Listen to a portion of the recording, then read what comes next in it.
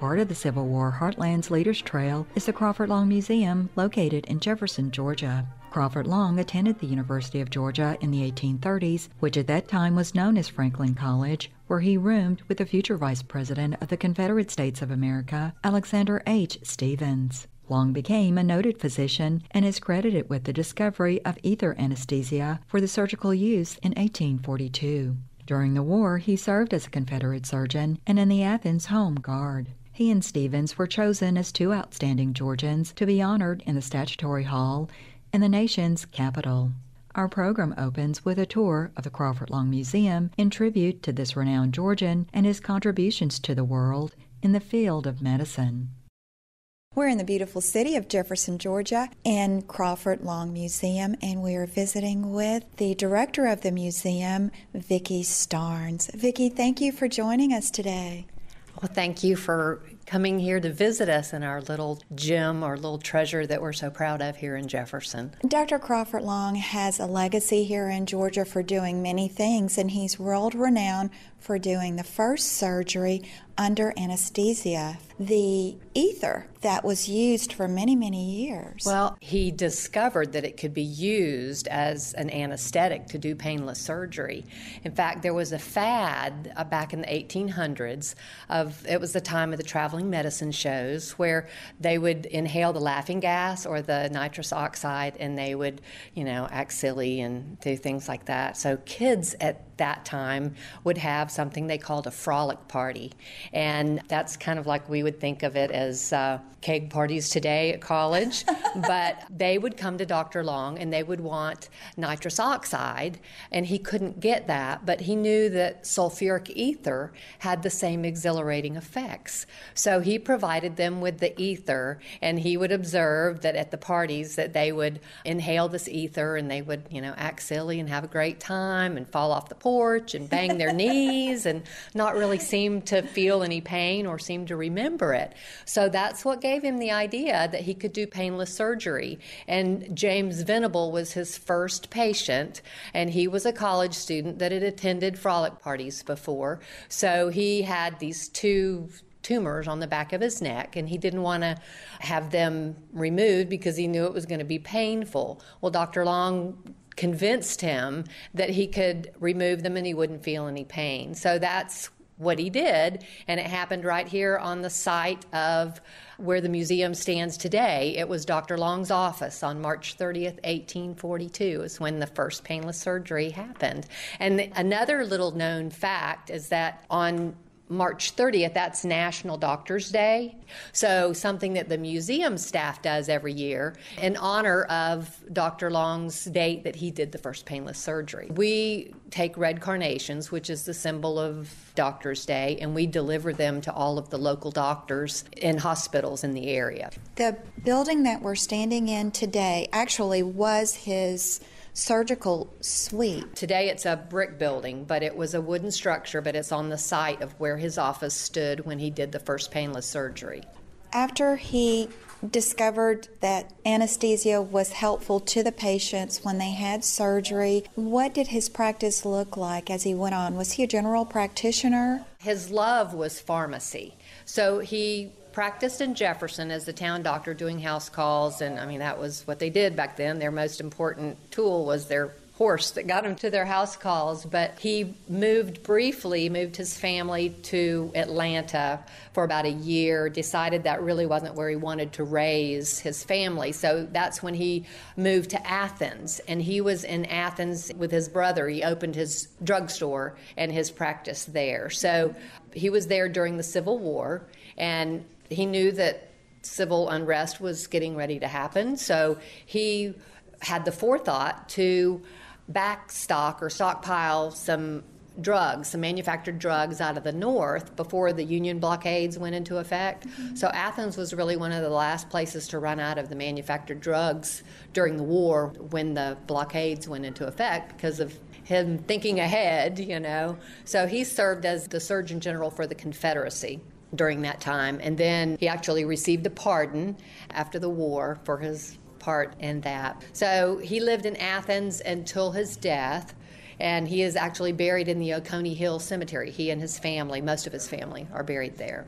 And what about his wife and children? Mary Caroline Swain is who he married, and he had 12 children, but only 7 of them actually lived to adulthood. And out of the 7 that lived, only his son Edward Crawford had any children. So to find any direct descendants of his, we've kind of lost track of any. We know of like great-nephews, great-great-nephews, that type, from his brother's line. But yeah, I guess it was kind of typical to have that many children back then. But, you know, his statue stands in Statuary Hall today in Washington, D.C., because he was not actually recognized during his lifetime as the discoverer of anesthesia. It wasn't until after his death, when his daughters took up the crusade to really prove with his witness affidavits that he was the first to do painless surgery, because he didn't publish his results right away. There were some doctors, Morton and Wells out of Boston, Massachusetts, of course, bigger town. You know, they have the priority of actually publishing their results first, but theirs was several years after he had done his. He didn't publish his until after he read about theirs, you know. So there was some ether controversy on who was the first, but he is recognized as the first, and his statue, like I said, stands in Statuary Hall in Washington, D.C. All of the things that we see here in the museum today, are they personal effects of the Long family, or are they just historical items that you've collected? No, we're very fortunate to have some personal belongings of Dr. Long's. We have his medicine bag. You know, I mentioned that his love was pharmacy and that he made your medicines. So we have his medicine bag. This was in his possession the night that he died. He was on a house call delivering a baby when he had an aneurysm, and his last words were, "Take care of the mother and child before tending to me." We also have his gold pocket watch, which is made from Dahlonega gold. And a little story about this is that during the war between the states, he gave his gold pocket watch and his signed witness affidavits of who the gentleman that witnessed the first surgery to his daughter, and she put them in a mason jar and hung them underneath her skirts to go out and bury so they wouldn't be taken by the Union raiders. So he liked to read Shakespeare. We have his complete collection of Shakespeare.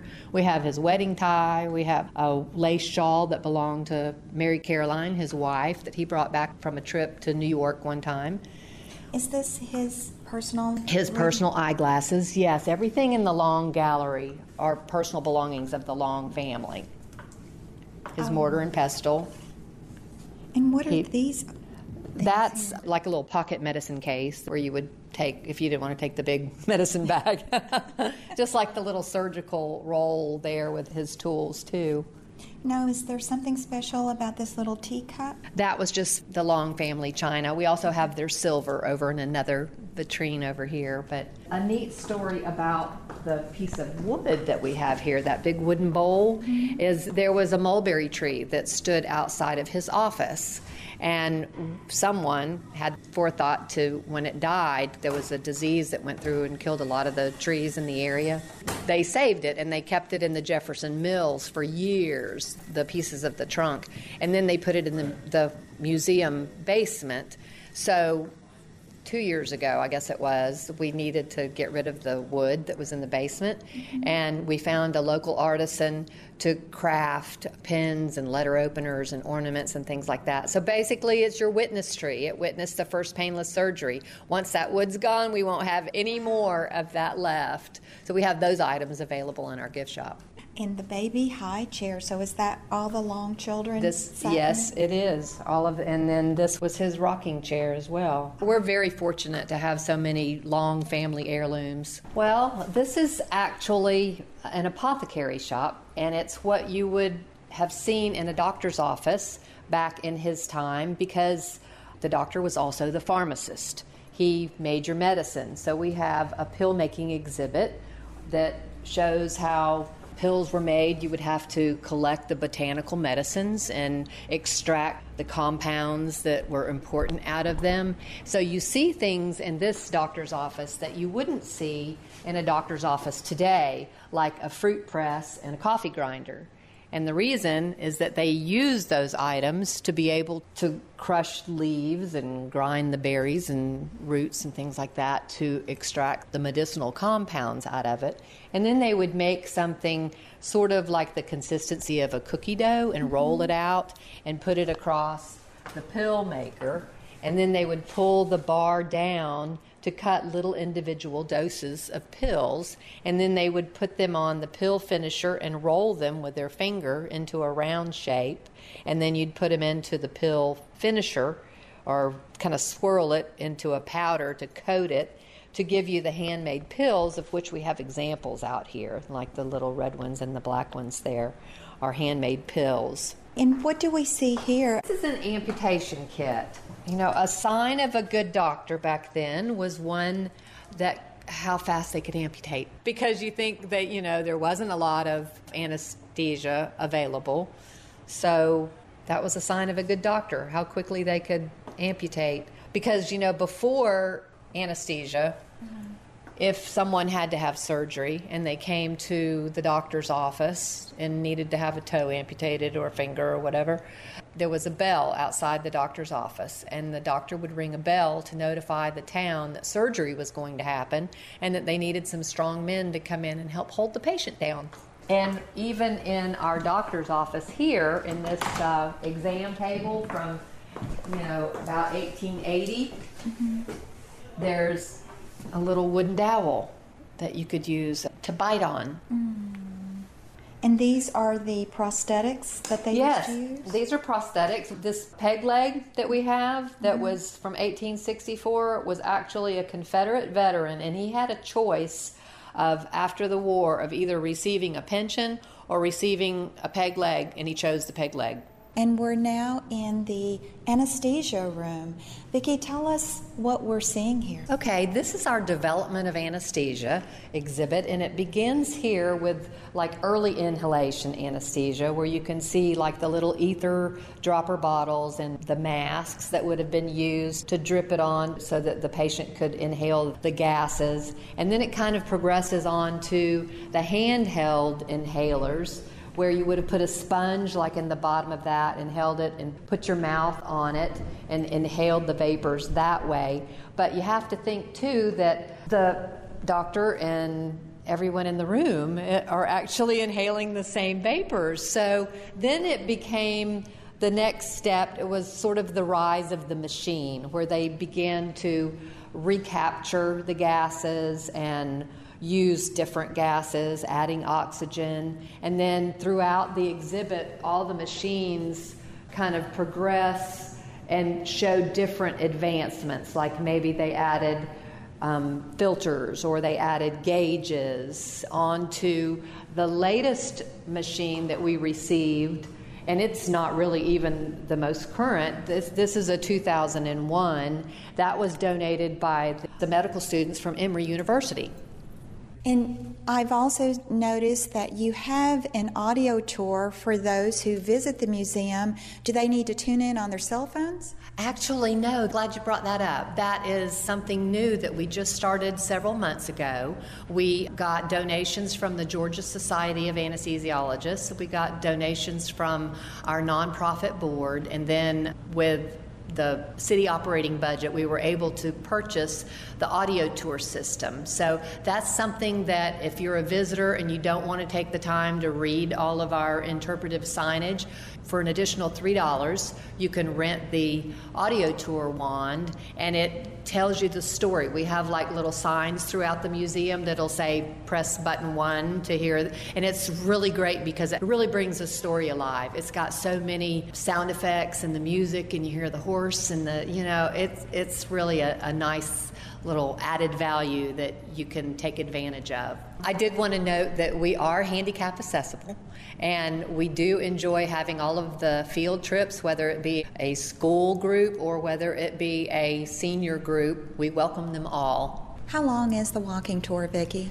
To actually listen to it, all 7 stops, it's a total of 30 minutes. Today our guest has been the director of the Crawford Long Museum in Jefferson, Georgia, Vicki Starnes.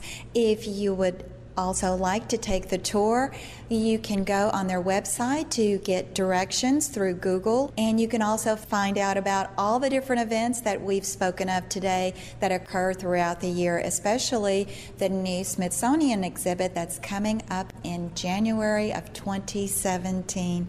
Vicki, thank you for being such a gracious host and letting us know about the wonderful history and legacy that's in our own backyard of Dr. Crawford Long. Thank you so much, Candace. I really appreciate you coming today and taking the time to look at our treasure that we have here. And give our listeners the website address where they can find out more information. It's www.crawfordlong.org.